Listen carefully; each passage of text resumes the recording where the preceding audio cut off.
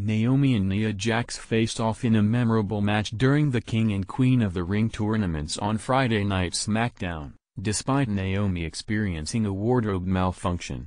The issue became apparent as Naomi frequently adjusted her attire, particularly after executing high-impact moves like a top-rope Hurricane Rana.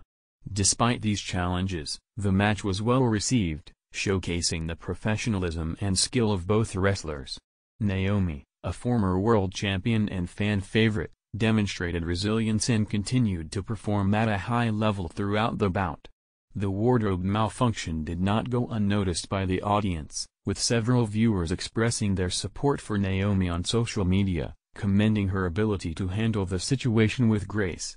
This incident brought attention to the practical difficulties wrestlers often face with their costumes during high-octane performances.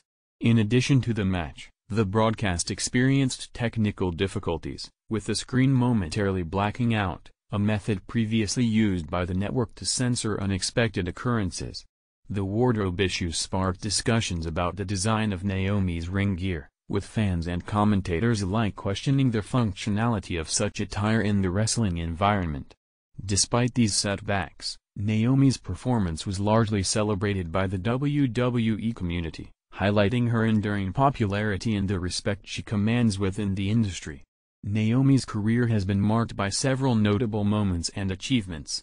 She returned to WWE at the Royal Rumble in January after a hiatus, further solidifying her status within the sport by engaging in significant rivalries and participating in key matches.